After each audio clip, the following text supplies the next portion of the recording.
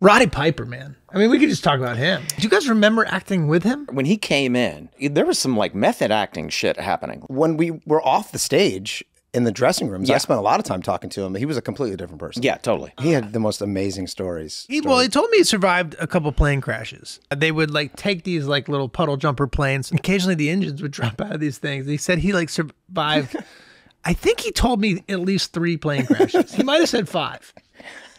He had been stabbed by a fan, or I don't know if you would call somebody a fan who stabs you, but he was at. Hey man, big fan.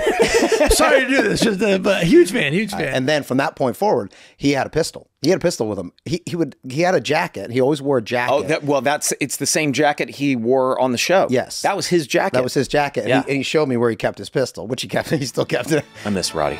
I really. He was a great. He's great. sad. Great guy.